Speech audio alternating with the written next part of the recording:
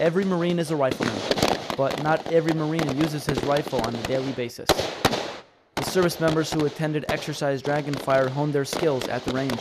It's pretty exhilarating for myself, only because it's been almost 2.5 years since I've touched a rifle. Control pair, 2 control pair. Getting my habits back, getting everything down to touch and stuff like that, it's a lot of fun, a lot of fun. Better than sitting at work. What Marine doesn't like to shoot guns?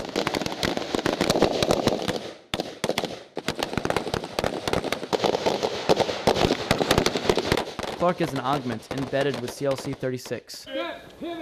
It's the first year they allowed other units to train with them.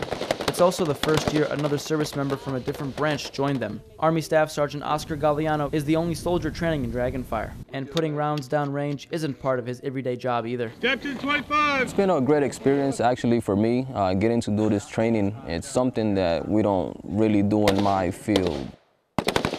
Well, the main differences I see is that the corporals and the sergeants, they take charge of the younger Marines. They're the ones leading from the front, as we say in the Army.